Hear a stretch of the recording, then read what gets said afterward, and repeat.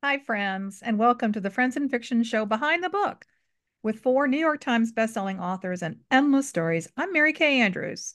And I'm Meg Walker.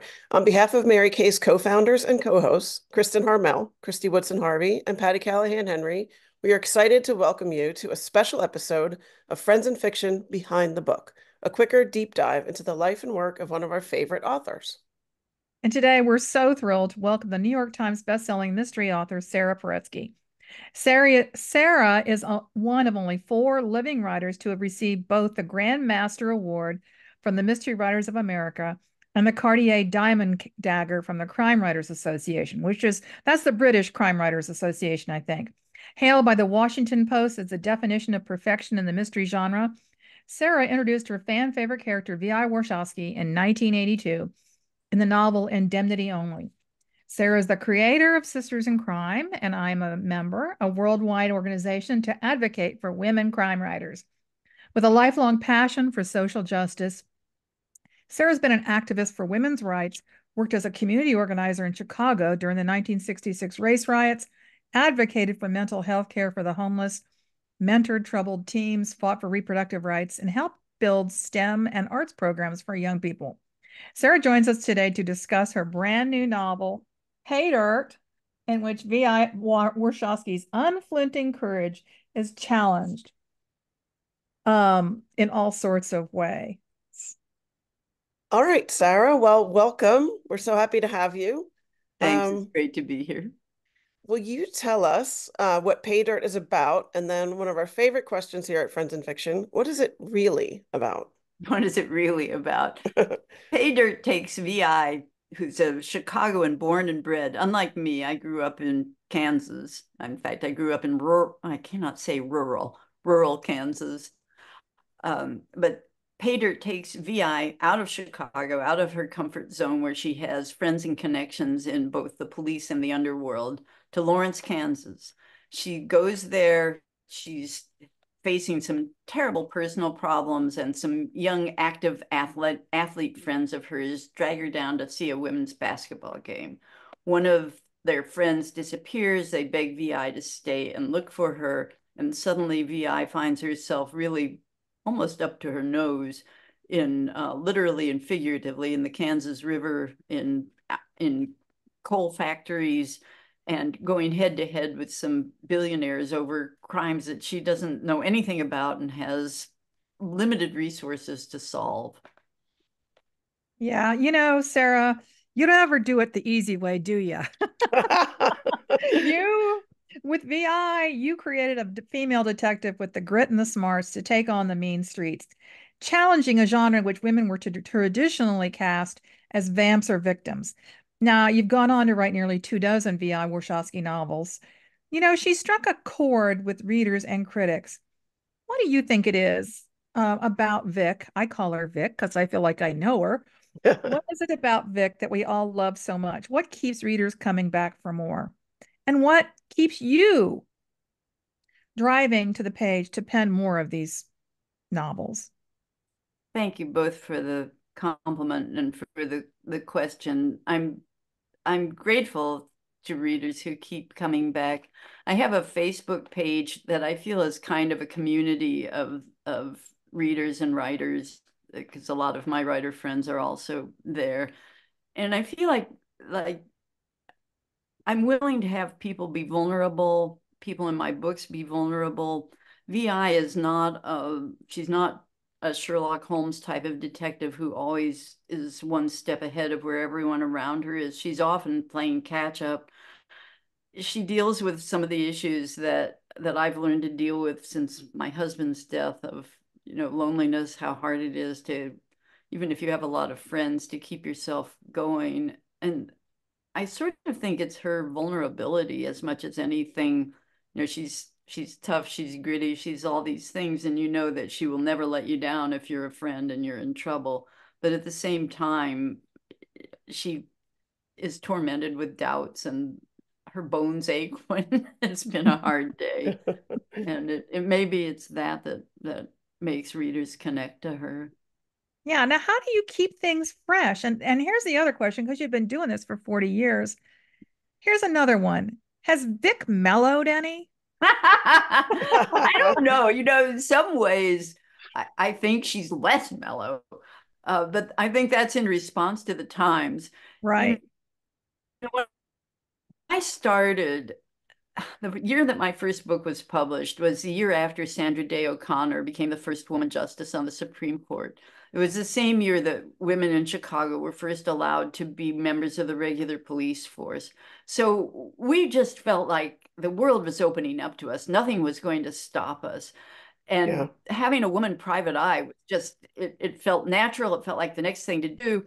But of course, there was a lot of pushback. And I saw that I was part of the first generation of women to enter corporate management in large numbers. And boy, the boys did not like us coming and playing in their sandbox.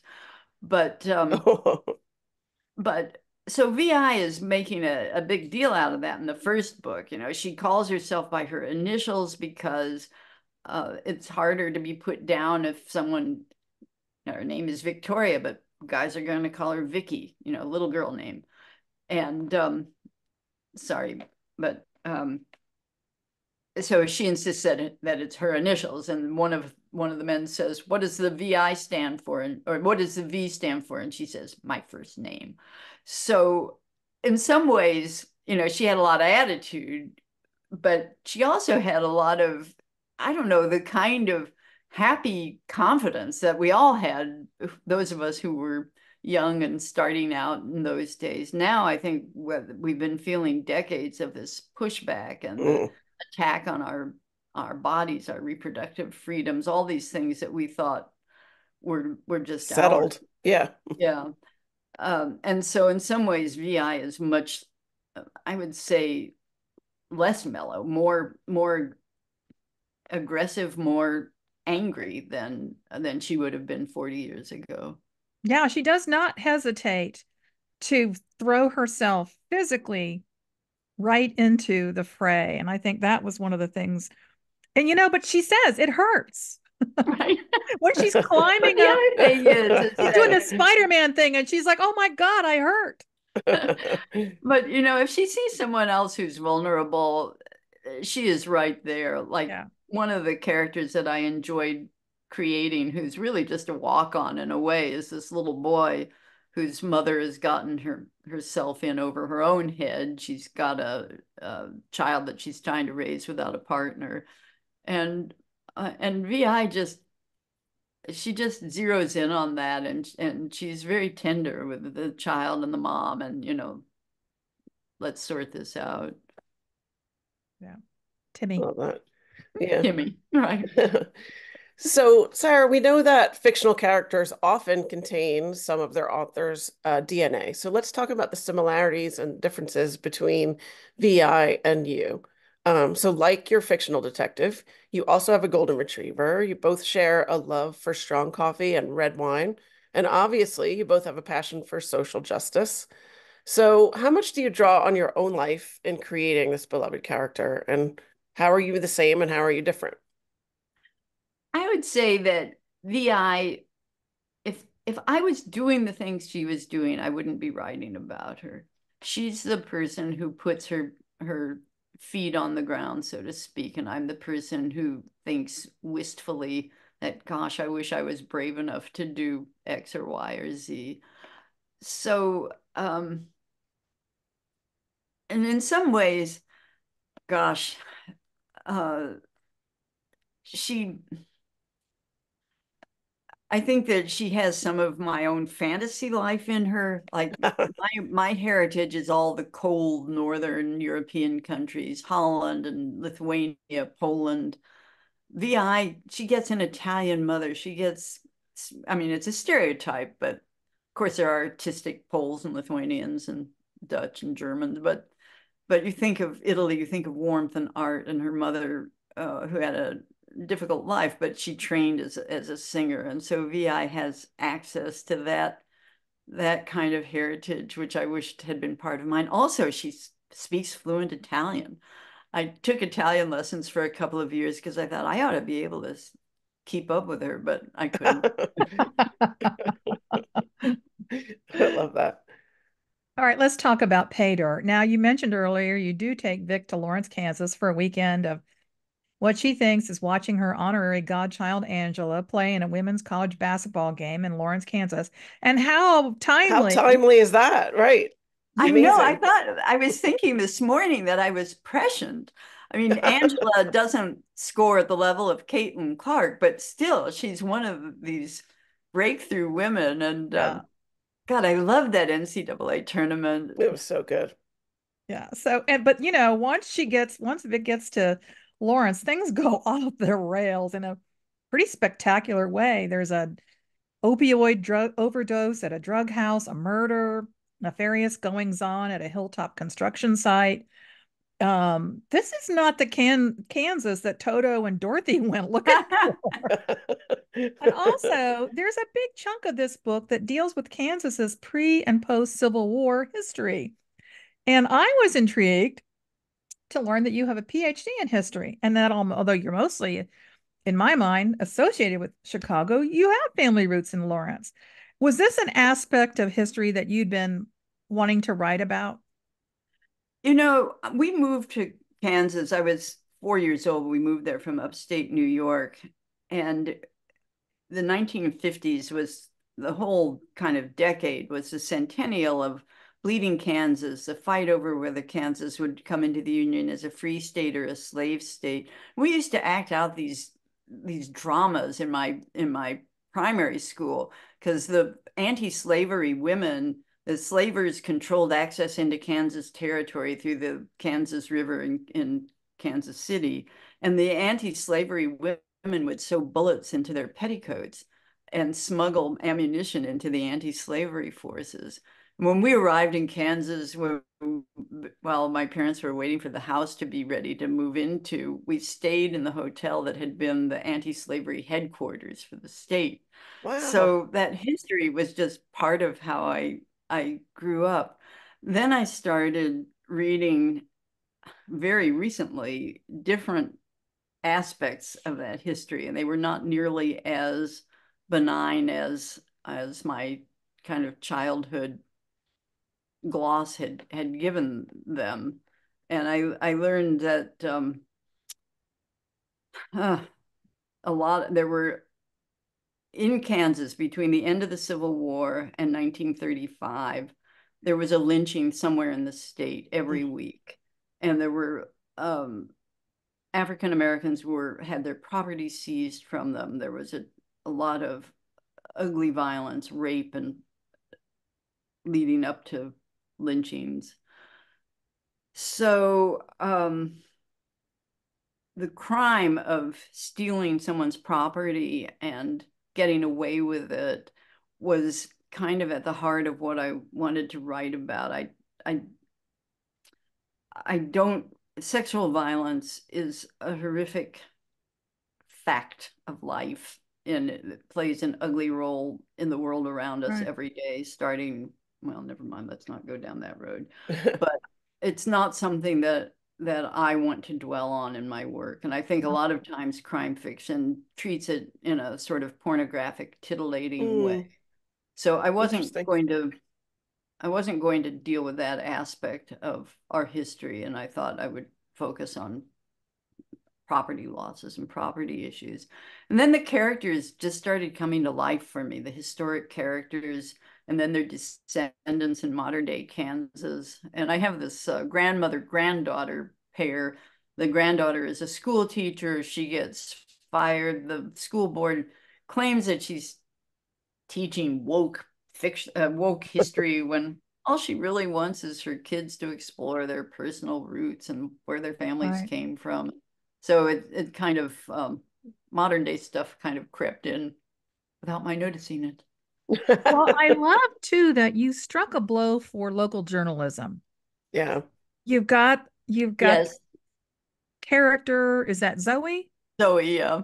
Zoe, who And I think that's one of our most serious problems as a country is that we don't have local news. It's all controlled by big media companies. You don't know what's going on in your hometown. You don't know who's on the library board or the school board or nobody's covering meetings and telling you what's going on. And So Zoe is definitely coming back. I'm Good news. working on a book that isn't in my series right now, but Zoe's going to get her own book next. Or Oh, she'll come to Chicago and work with VI on something. I oh, I love love that. that. Awesome. Well, through the strong female characters in your novels, you definitely changed the narrative about women in fiction. And you are at the forefront of a group of groundbreaking women mystery writers, including Sue Grafton, Marcia Muller, and Linda Barnes. And through your advocacy for female novelists, you opened the doors for other writers. Like So, me. yeah, exactly. Thank you. Um, so what I'd like to know is, was it a conscious choice at the start of your career to be an advocate and a standard bearer like this? In other words, did you set out to change the world, or did No. that just sort of happen as your career evolved? Oh gosh, I don't know. I think one thing that VI and I have in common is limited impulse control. And Sue Grafton and I published our first books in the same year, 1982.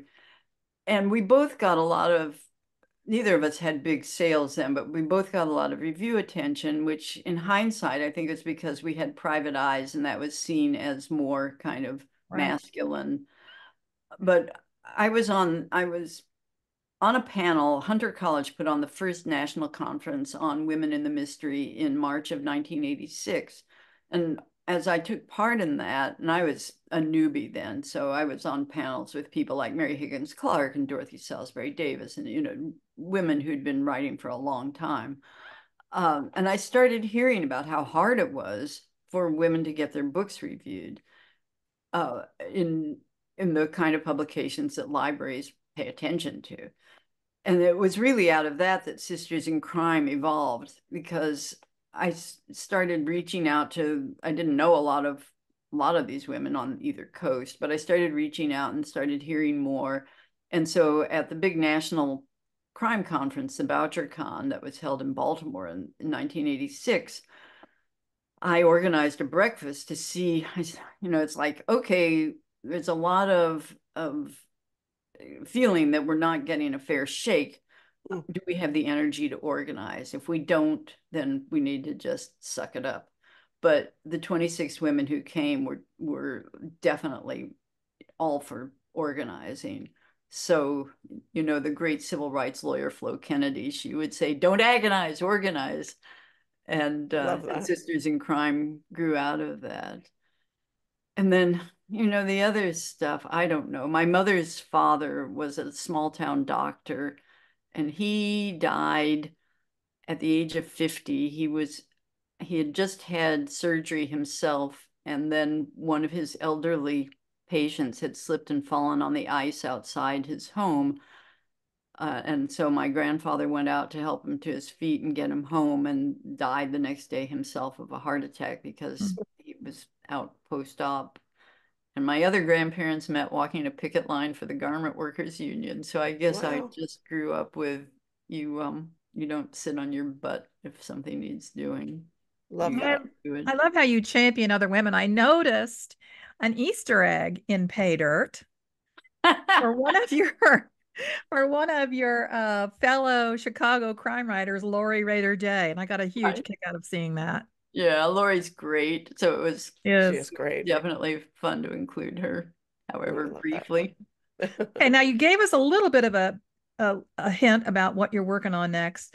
Can you spill any more beans than that about what VI is up to? So VI really takes a beating in Pay Dirt. I mean, Yes.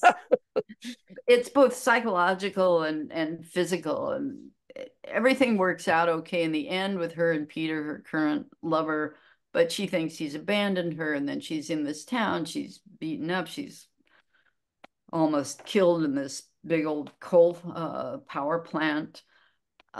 She needs a break, so she's on the island of Sardinia right now at a spa that Oh, and she's just pulling herself back together. I think she may go spend some time with Peter in Spain on the archaeological dig he's working on. And so I've created a new character. Her name is Lily. She's a retired CIA agent, and the CIA is trying to kill her because she's revealing more than they think she should about one of the posts that she worked at for them. So I've written about 20,000 words. My books run to about 100,000. So I have a ways to go, but that's what I'm working on. That's so I love exciting. it. So, Awesome. Well, I think you're about to head out on a bit of a book tour, right? I am. It'll be a small tour in the Midwest, but I'm going down to Kansas. The Lawrence, Kansas Police Department could not have been more generous Oh, to good. I love me with hearing their that. time and telling me how they work. And I'm thinking, oh, I didn't treat them well in exchange. So I'm hoping that nobody comes and snarls at me while I'm doing my event. Well, can you give our audience a little bit of info about where they might be able to meet up with you on the road, and then also where they can connect with you online in the coming weeks? Yes, my website, saraparetsky.com, shows all of the stores where I'm going to be signing. And anyone who wants a personalized book, any store on this tour will be glad to get me to sign it for you and mail it to you. So the fact that I can't be everywhere, much as I would love to be everywhere, Yeah. but I can't. But I'm happy to sign books for people, and stores are very happy to help get them into your hands. Love it. We love our indie booksellers out there. Definitely. Sarah, thanks so much for being such a great guest today. And we hope Thank everybody, you both. oh, it's our pleasure. We Our hope all pleasure. of you, all of you watching and listening will go out and grab your copies of Pay Dirt. Here it is again. One place you can do that is at the Friends and Fiction shop on bookshop.org, where your purchases support our shows and our beloved indie bookstores nationwide. Yeah, and all of you out there, don't forget to tune in every Wednesday night here on Facebook and YouTube for brand new, longer format content about the books, authors, and the reading and writing worlds. You can find everything out about the Friends and Fiction universe, from the live show to the podcast, the newsletter, in-person events, information about how to purchase our guest books, to updates from the Friends and Fiction official book club, all on our website at friendsandfiction.com. Thank you so much for tuning in. We'll see you next time.